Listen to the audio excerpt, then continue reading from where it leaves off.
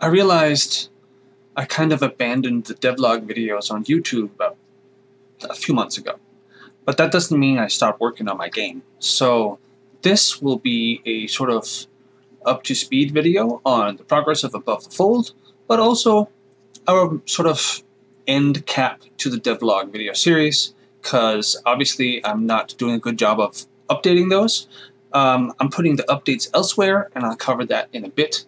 But first, let's talk about where the game is right now and what you might see in the game now that wasn't there in Devlog 17. This is the 18th Devlog episode, and the first one where I'm showing my face. Not that that's really new, because other videos. Anyway, main changes. There's been so much. We're on Alpha 9 now, and I think the last video was Alpha 5. You can have 3 active games now, instead of just 1. There's music, there's ambient noise, there's sound effects. The characters have graphics now. You have sample letters that you can read every day, and depending on how angry your readers are, there'll be more profanities and threats and such like in those sample letters. There's also particle effects on the map. There's several UI changes and updates, buttons that have been changed. A lot of things have happened in Above the Fold since Alpha 5 and continues to roll out. Alpha 10 is planned to be the last alpha. After that, it will move into the beta phase, which will mostly be about fleshing out the game, balancing the game, focusing on the more cosmetic things and quality of life sort of stuff.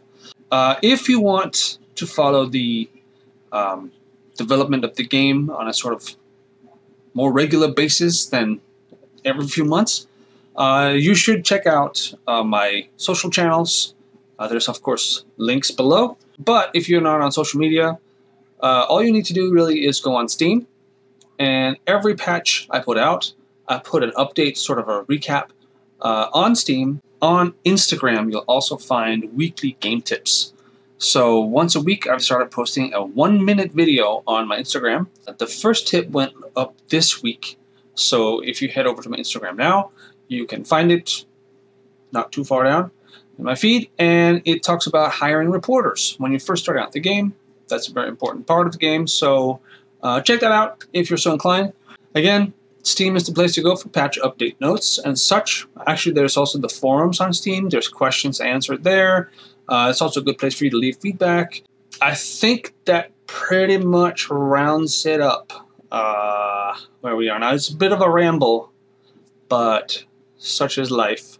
I do want to take a second to just thank all the people that have sent feedback. Doesn't matter where you did it, whether it was through the website, through Steam, even a direct message on Twitter, whatever, it doesn't matter. A lot of you have sent everything from bug reports to feature requests to sort of realism checks, naming elements that you'd like to see in the game. No detail is too small, no feature is too big. Obviously, I can't accommodate every request.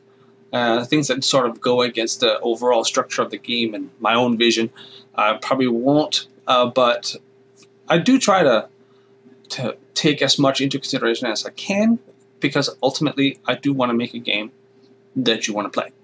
So that does it for the 18th and, for now, final video devlog for Above the Fold. I hope you'll stay in touch and keep following the game, or better yet, go get it on Steam. It's available right now in early access. And the price is going to increase as we get closer to launch. So there's that.